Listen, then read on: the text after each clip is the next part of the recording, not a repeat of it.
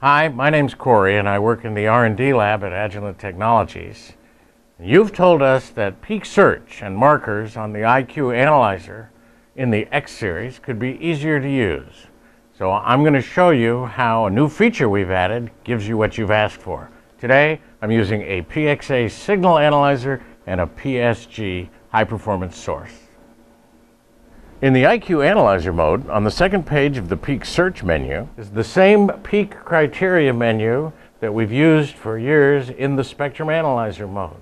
And in the peak criteria menu, under Next Peak Criteria, you now have the ability to set the excursion and threshold that you want.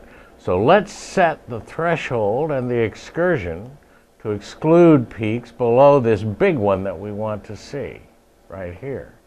Now, when I do a peak search and a next peak right, you'll go right to the signal that you want to look at and not have to work your way through all these intermediate signals.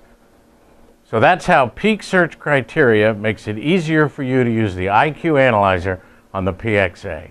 The PXA is the industry's highest performance signal analyzer. This feature is also available on other members of the X series. And for more information, visit this URL. Thanks for watching.